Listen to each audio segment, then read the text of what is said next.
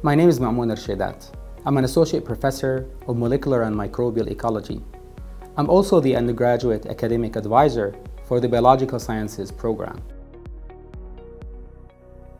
Searching for a PhD program in biological sciences in Jordan? Well, the Department of Biological Sciences at the University of Jordan is the only department offering a PhD program in biological sciences in Jordan. Our PhD program acquired the national accreditation by the Jordanian Higher Education Accreditation Commission in 2011. The program requires the student to successfully completing certain advanced courses, passing the qualifying exam, performing an original research under the supervision of an academic university member, and finally, culminating by writing and successfully defending a PhD dissertation embodying the results of your research work. The program is designed to provide students with advanced knowledge in major areas of biological sciences. This is achieved through serving our students with core courses that covers several advanced topics in different disciplines of biological sciences. A list of courses is fully described in the PhD program's curricula, which can be found on the department's website. Teaching in our graduate programs is based on direct contact with our students through face-to-face or online live lectures, encouraging our students to review certain topics of interest related to the course being taught, and critically discussing scientific papers. Off-campus trips are encouraged where applies. By the way, some courses require performing a short research project as partial requirement to pass the course.